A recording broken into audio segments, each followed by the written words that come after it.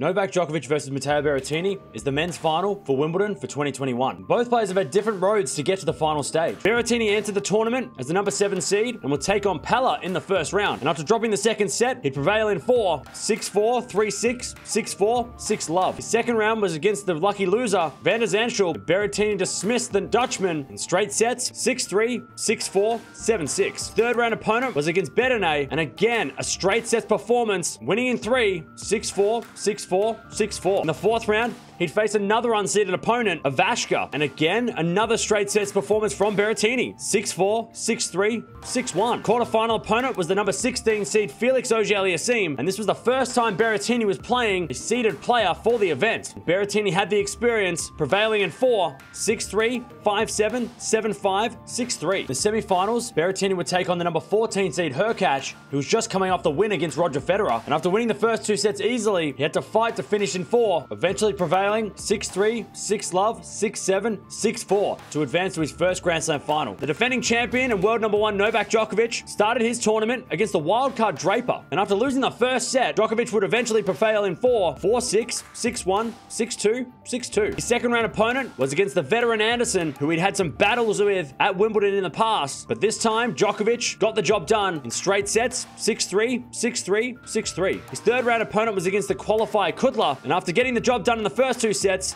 the third set was tight, with both players having set points, but Djokovic would get through in 3 sets, 6-4, 6-3, 7-6. His fourth round opponent was against the number 17 seed Garin, who's a little bit of a surprise getting into the fourth round, considering he's more of a clay courter, and this showed as Djokovic demolished the Chilean in straight sets, 6-2, 6-4, 6-2. His quarterfinal opponent was against the unseeded Fucsovics, and although Fucsovics did have some highlight shots during the match, Djokovic got the job done in straight sets again, 6-3, 6-4, 6-4. In the semifinals, Djokovic would take on the number 10 seed, Denis Shapovalov. And this was a very tight match for Djokovic, as he was tested by the young Canadian, but he would eventually get through in 3 tight sets, 7-6, 7-5, 7-5, to advance to the final again. Head-to-head between these two is 2-0 in favor of Djokovic, but the last time they played was at the French Open in the quarterfinals a couple of months ago, and Djokovic won in 4, but Matteo Berrettini was starting to come back in that match, so it's interesting to see if Berrettini can get off to a good start here, how he's going to affect Djokovic on the faster surface. If Berrettini's going to win this match, he needs his serve to be working, and of course the forehand.